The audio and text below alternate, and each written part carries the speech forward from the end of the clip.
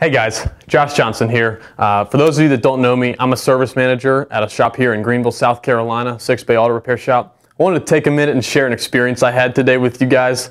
You've probably had something like this. It was one of those cheapo customers that only comes in for the free service or the one where you make no money on them, then wants to act like they're doing you a favor. Yeah, it's pretty funny. So check this out.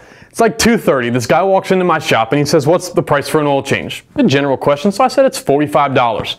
He says, "$45? I said, "Well, if you'd like to listen to our car care club, I can tell you how you can get 4 for free." No, you're not going to sell me on that. So I said, "Okay, well then it's $45.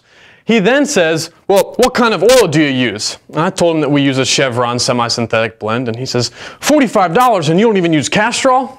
Well, turns out there's a quick lube shop, or was a quick lube shop, right next to mine that has by no accident just recently gone out of business. Apparently they were a lot cheaper than us, and he had been taking his car there and he expected me to give him the same prices as they were giving him. Well, I'm not kidding you when I told him that we were $45, this was his response. "Well, if you guys were cheaper, you could get more of my business. I have 3 cars, but I'm cheap." What? Are you kidding me? You just told me you're cheap. Why in God's green earth would I want any of your business? You've had customers like this. They're nothing but a headache. They always want to argue with you about every price you give them, no matter what it is. They never refer anybody to you, and if they did, it's probably somebody just like him who's going to be a pain in the neck. They're always price shopping you. They do nothing but waste your time. So I'm a professional, so I wasn't, upfront with him. But I did say, "Sir, I don't think that I'm the right shop for you. You're going to do nothing but waste my time, and honestly, you don't want to bring your car to me because you just told me you're cheap and I'm expensive." So I let him go down the way, and I didn't think about him much after that. And I guess it stood out to me so much because that morning I had the exact opposite. I had this guy, Mr. Morningstar, who is literally one of those ideal clients. The kind where when he signs the paperwork, he hands you the money, he walks out the door, you go, "I wish I had 100 more customers like him." I mean, sometimes I've said I wish I had 10 more customers like him. I mean, he comes in this morning, he comes in every 3 months, and his car only needed 2 services because we've literally done everything else. And I said, "Hey, Mr. Morningstar, we need to replace your fuel filter and do a brake fluid flush." His only question is, when will it be done? Come on. He comes in every 3 months. He is always super thankful. He gives us fantastic reviews. He pays his bills right away. And the people he refers to me are clients just like him. They're awesome people.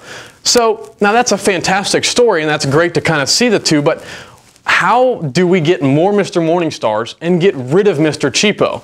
Well, I've actually kind of figured that out. It used to be that I'd hire the local ad rep that came by for Valpec or Yellow Pages or whatever it was, the social media guys that are out like crazy now.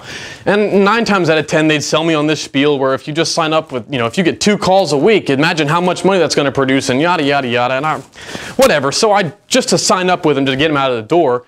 And it would turn out that it wouldn't give me a big fat 0. I got nothing with them, or worse, more of those cheap customers. So I've actually taken the time and with a mentor figured out how to pick out those Mr. Morningstars.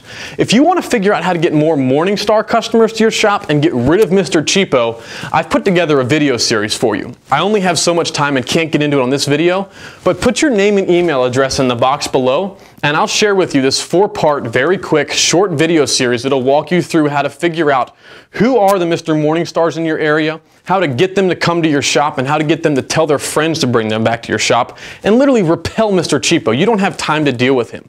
So put your name and email address right below. I'll give you all that information. You'll see the videos on the next page, and that'll be that. All right? Name and email address right below. See you on the other side.